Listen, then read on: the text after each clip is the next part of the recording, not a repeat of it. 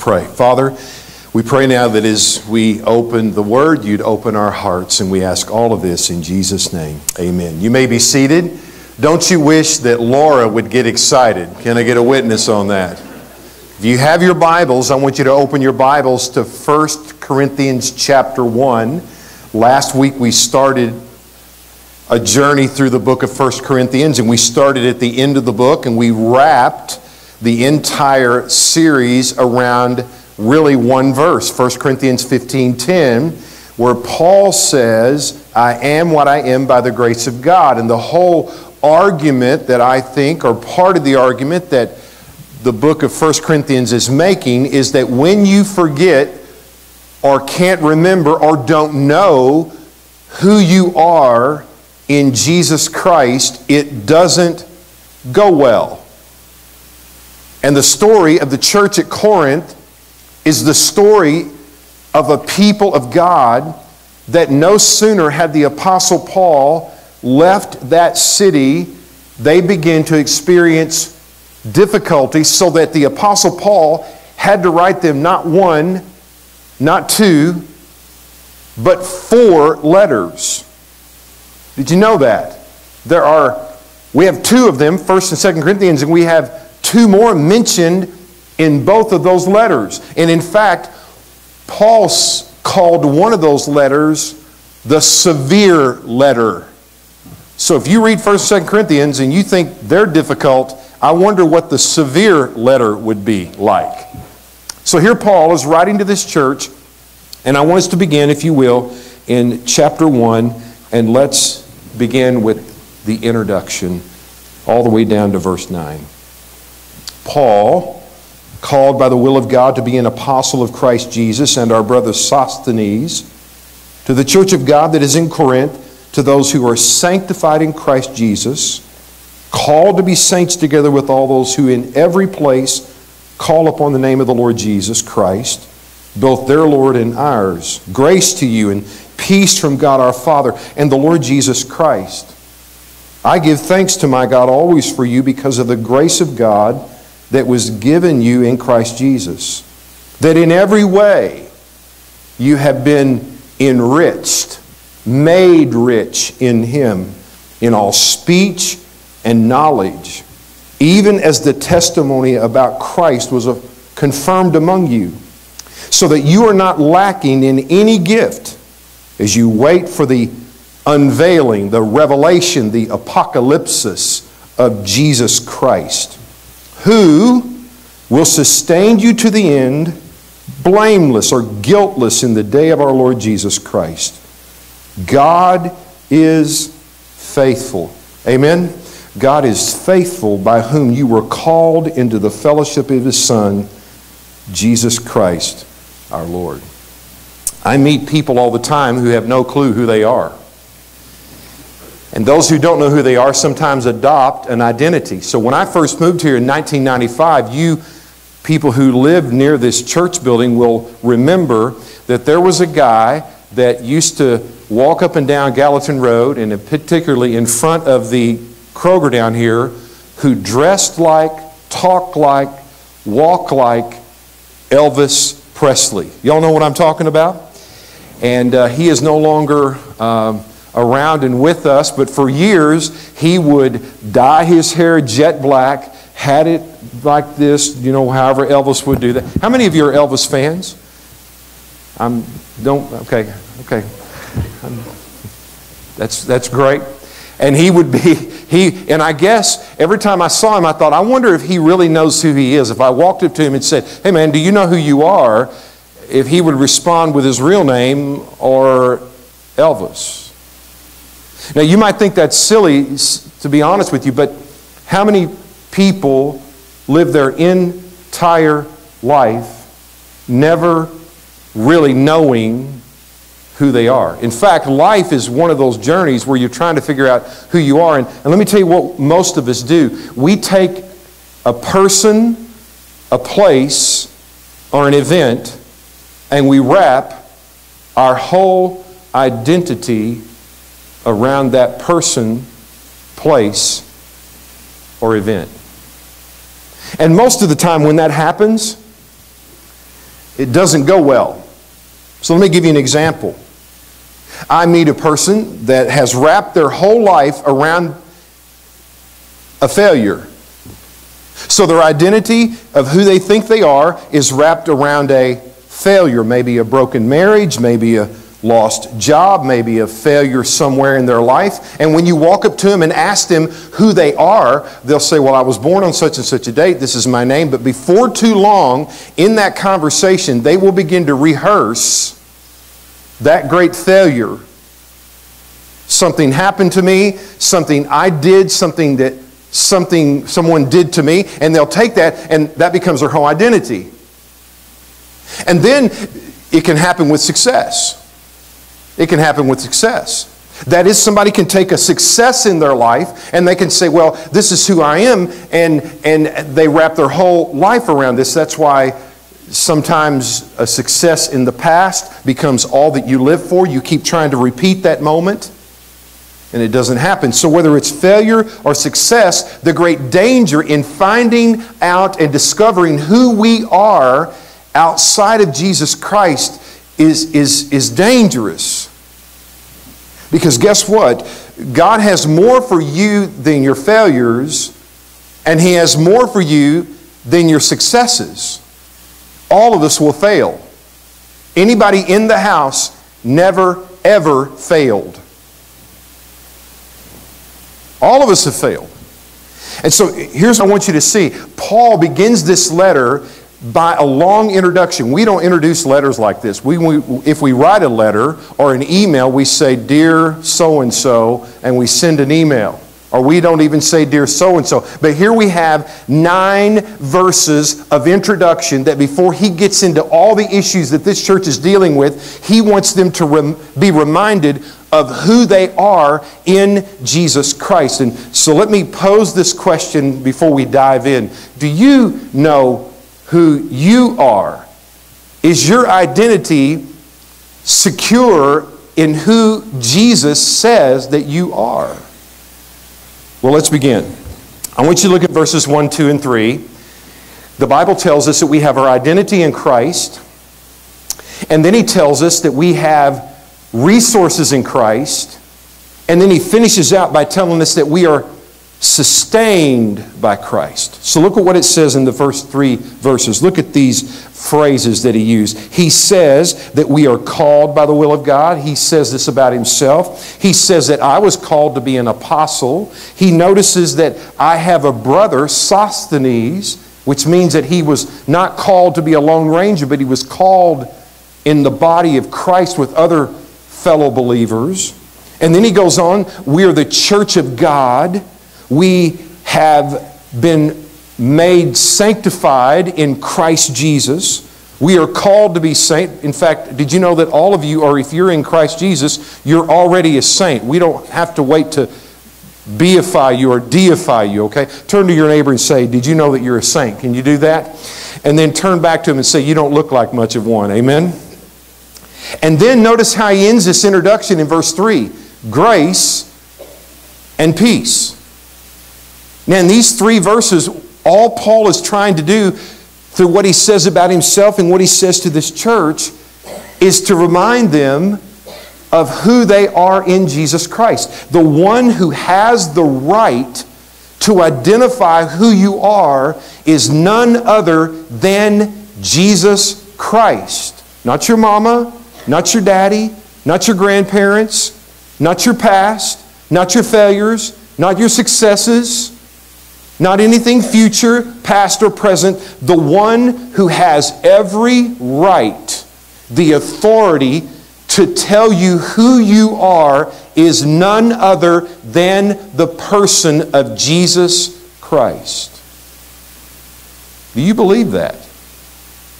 In fact, let me just summarize. Listen to this. Here's who we are in Christ. We are called. We are set apart. We are brothers and sisters. We are the church. We have been sanctified. We have been graced. And we are at peace. And all of that is in the person of Jesus Christ. Notice the second thing, and I want you to know this is good. Notice he says that in Christ, in verse 4 and 5, he says in Jesus that we have our identity in Him. We have been made rich, that because He is rich, we have been enriched. I love that. He says that we have been enriched, made rich by everything that God has. Rich. So think about this. The Bible talks about the riches of God. How rich is God? I heard the other day that Bezos is the guy that owns Amazon, worth $127 billion with a B. I'd be glad to live on less than 1% of that, wouldn't you? Amen? That's rich. But compared to God, He's a pauper. The Bible talks about God being rich all the time. 2 Peter chapter 1, verse 3 through 11 talks about how rich God is toward us in His grace. Romans 11:33 says that, oh, the depths of the riches of His grace. Ephesians 3:16 says that He has the riches of His glory. And Colossians 1:27 says that He has the riches of His glory that He has made known to us in Jesus Christ. And so what Paul is saying to this church is, not only does Jesus have the right to tell you who you are and to remind you who you are in Him, but He has every resource that you need to be what He says that you are. Did you get that? Because I know what you're thinking. Well, I don't feel called. I don't feel sanctified. I don't even feel French fried. I don't even feel justified. I don't even feel put together. I barely got here today. My life is wrecked, ruined. There's tattered, torn, all that stuff. How in the world can I be what God wants me to be in Jesus Christ? Well, the Bible says that He has given you everything you need to be who He said you are. Well, what does this say? Well, notice what it says. It says that we have been received and saved in Jesus Christ. We have grace. We have speech. Notice it says we have been made rich in speech. We've been made rich in knowledge. And then he goes on to say, he said, so that He has resourced you in every way, so that He has gifted you so that you don't lack any gift. Now get this.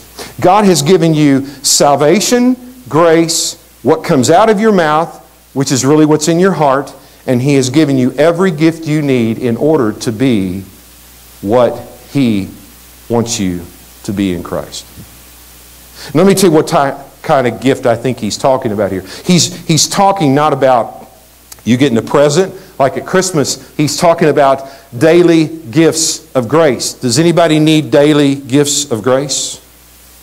I needed a daily gift of grace this morning at 5 o'clock. I'm the principal. I was telling Avonlea this. She stayed all night at the house last night. So I got up this morning and she said, Paul, where are you going? And I said, well, I'm kind of like the principal of Inglewood Baptist Church. I have to go up and make sure the streets are okay, because all the boys and girls can go to church school. Oh. So I got up here, but I didn't want to get out. Did you know that it was cold this morning? But God, now you might be thinking this is silly, but God gave me the resources and that small gift of grace, even for something as trite as just getting in the car, doing my responsibility, then getting the word out. Yes, for everybody and anybody who can make it, we're going to have church. Well, think about what happens when it comes to the big stuff. Jesus says that I am a brother and sister in Christ, that I have been saved and justified by Him. Jesus says that I have been graced, I'm at peace. And you're thinking, well, I don't feel that way. I don't. And then He comes right along this and He said, I want to remind you in verse 4 and 5 that not only has He identified who you are, but He is rich toward you so that you don't lack in anything that He wants to give you. You don't lack in any grace that you need. You don't lack in any gift that you could ever possibly need. And even what comes out of your mouth will really come out of your heart. He has made you rich in every way. Every way. rich. Look at the final thing. Look, if you will, and I love this in verses 8 and 9.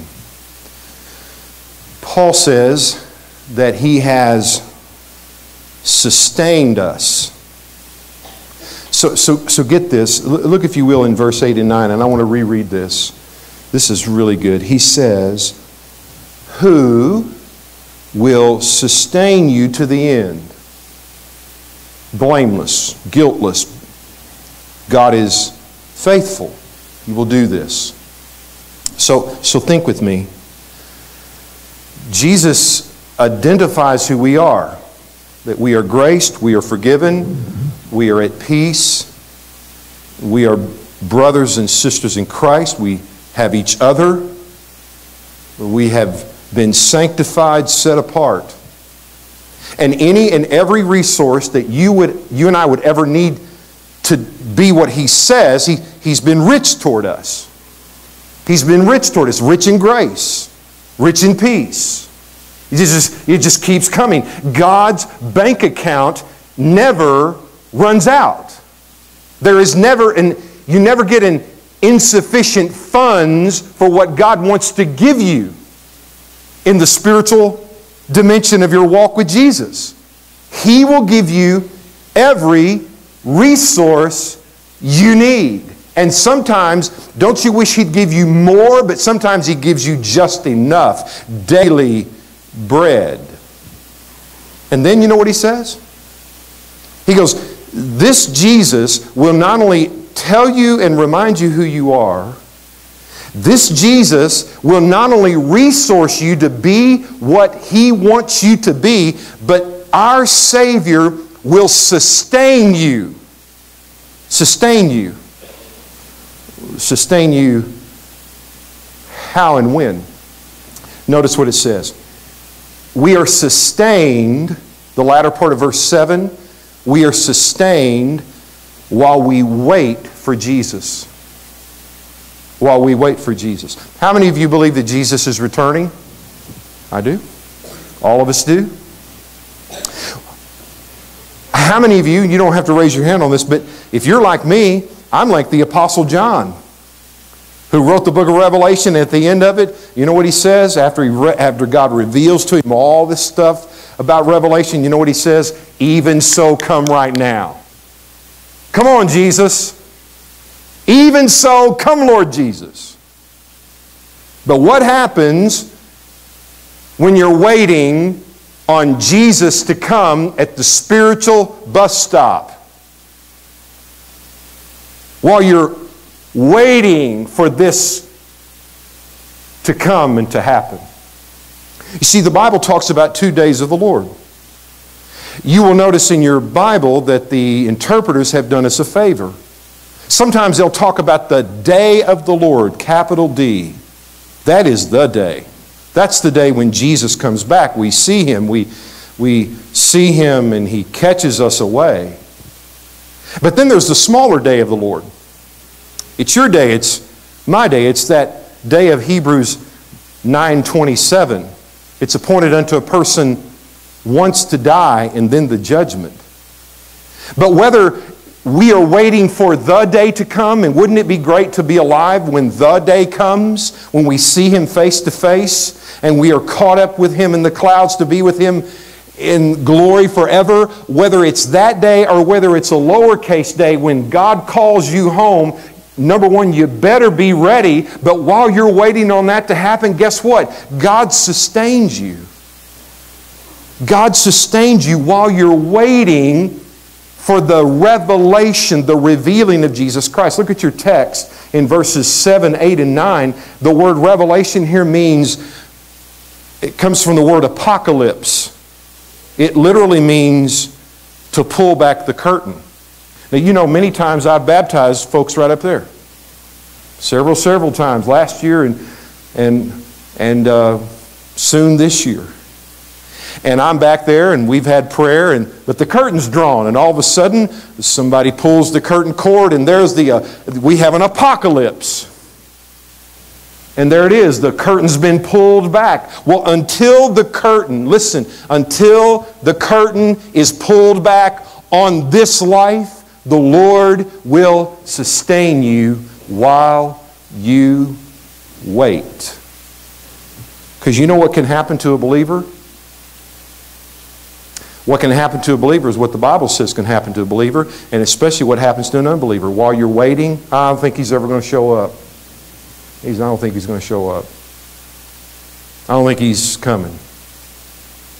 And I guess since he's not coming, what I'll do is I'll just go live however I want to live.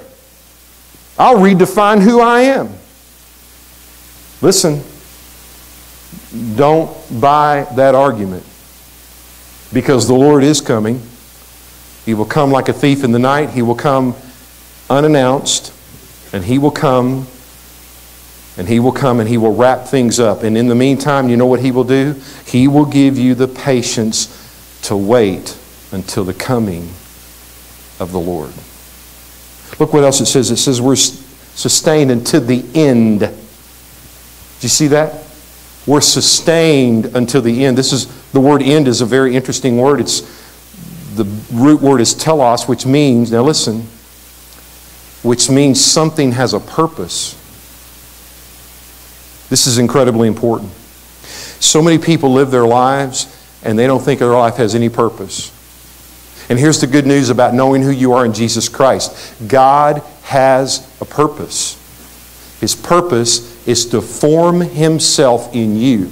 And He will use whatever means necessary, not only the means of grace, preaching, prayer, all these things we use here at church, but He will take the sandpaper of even what you think is hell, and He will sand you off because He has a purpose. You're not just waiting for Christ willy-nilly. He says He's not only going to sustain you until Jesus comes back, but He's going to sustain you until the very purposed end that He has for your life. I love that. He'll sustain you. Look what else it says. He'll sustain you blameless, guiltless. That is, that if you're in Jesus Christ, not only does He say who you are, not only does He resource you to be who He says that you are in Christ, and as He sustains you until Christ comes back to the very purpose that He has for your life, here's the good news, is that He will do so and He will treat you as if you are blameless in Christ.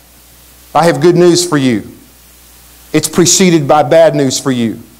Bad news for you and me is that all of us are messed up, jacked up, broken up, cracked up. We are sinners bound to hell under the wrath and judgment of God. And the good news is that in Jesus Christ, He has taken those kinds of sinners and imputed His righteousness to them, so that when Jesus looks at you, He sees the righteousness of His Son, Jesus Christ. So that when He comes, you and I stand blameless, guiltless, because of who we are in Jesus Christ. Look what else it says in verse 9. God is faithful. What is more faithful, or who is more faithful than God?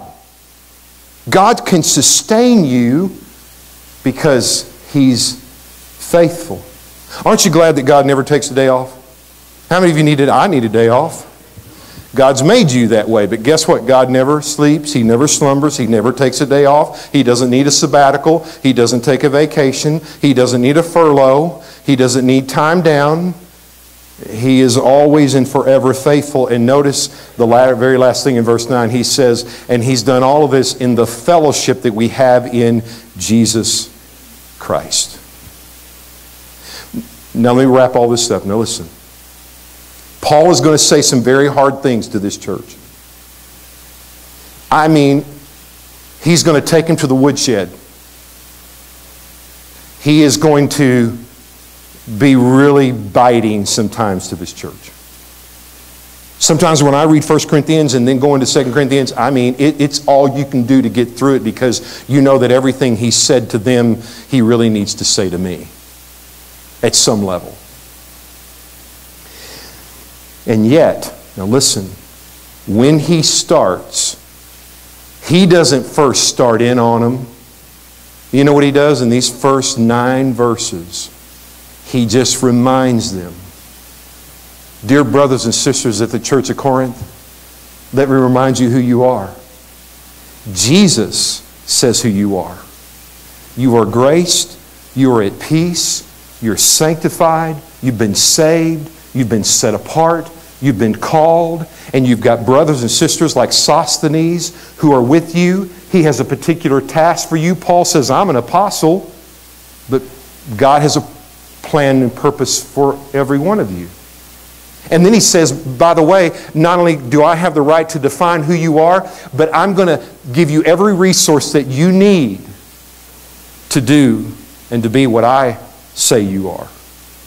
And then while you're doing that, I'm going to sustain you. I will uphold you every step of the way.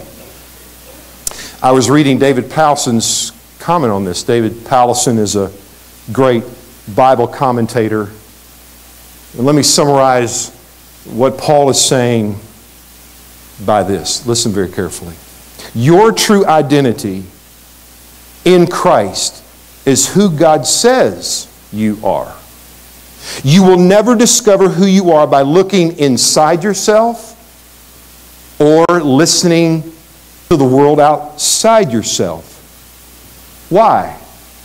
Because the Lord gets the first word on who you are in Jesus Christ. He gets the daily word on who you are because you live before His face every day.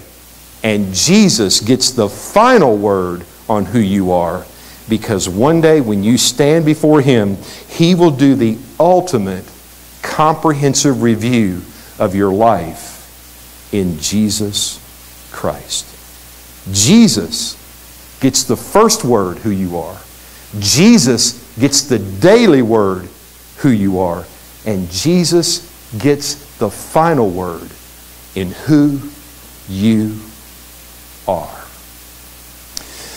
A couple of years ago, I was talking to a person who had had a tragic thing happen to them growing up.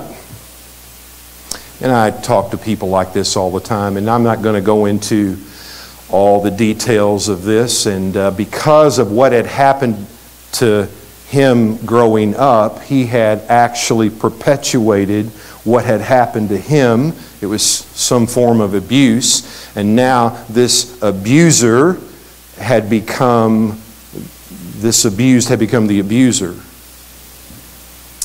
And he spent most of his young adult life and even his adult life trying to relinquish and free himself from this great wickedness. And then he came into the preaching of the gospel, and it began to just really wreck his world. He began to hear things like what you've heard this morning, that Jesus has something to say about who you are, that He has grace for the sinner. He can sustain us. He can resource us. And I will never forget, he began to come to the church that I pastored, and he began to sit about halfway back. Here's a lost man. Here's a man who has been respected in the community. And for week after week, he would sit under the relentless preaching of the Word of God that was diagnosing his condition and who he was. And I will never forget, I get this call one day in my office, and he says, I want to see you. I want to see you. And I thought, he was known in the community as kind of a curmudgeon. You ever met a curmudgeon? And so I'm thinking, I braced myself. I put on my spiritual flak jacket. You know what I'm talking about? I went over to his house. I walk into his house. His wife greets me at the door. I walk into the living room. And here's a man who had been put up a veneer. He had tried to re-identify himself, and yet this great wickedness kept telling him, you are the abused, and now that you're the abuser, there's no hope for you. But he had been sitting under the preaching of the Word. He had been loved by the people of God, and now he's called the pastor. And I go in and I say, called him by name, and I said, sir, how can I help you? That's all I got out. And he didn't even get anything out. Before I know it, I'm sitting in a chair, he's sitting there, and he lunges forward onto his knees, onto the thing where you put your feet, and he is on his face weeping. Weeping. You know, I make a lot of people cry, not on purpose. Sometimes I just, hey, how you doing? The floodgates open up. I didn't mean to do that, but on this occasion, all I did is I knocked on the door. He greeted me. I said, how can I help you? And now, the next thing I know, he's on his knees. He's weeping his eyes out. When he got his composure, he sat back up, and I called him by name again. I said, how can I help you? And he began to unfold not only how he had been abused, but now how that had translated into him being the abuser. And he said, for all my life, and he's probably in his early 60s, he said, for all my life, I have told myself who I am by my experience to me, by the experience from me. And what you're telling me is that God has something different to say about me. I said, yes. And so right there in his living room, I had brought my trusty New Testament in my pocket. I just began to preach to him the gospel about how Jesus loves to take broken sinners and to redefine them and to have the first word and the daily word and ultimately the final word about who they are. And right there in his living room, on his knees, he trusted Christ as God opened his heart and ripped out that heart of stone and put in a heart of flesh and changed it. What a delight it was.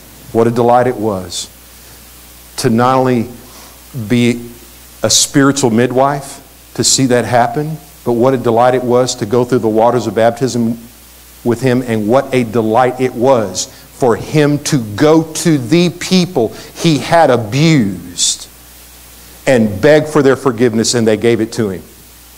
Brothers and sisters, only God can do that when he redefines and tells you who you are in him.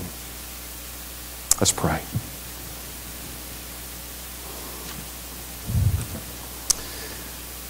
Father, you have the first word. You have the daily word. You will have the final word in who we are.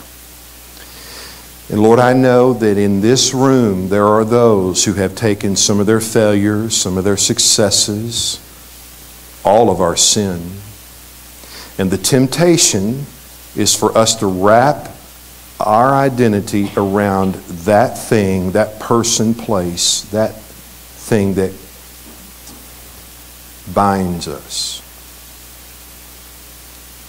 And Lord Jesus, here you come along with your cross and your grace and your resurrection, that you have conquered sin and that your blood has covered every person who would ever believe. And so, Father, I pray this morning that there would be people who would be set free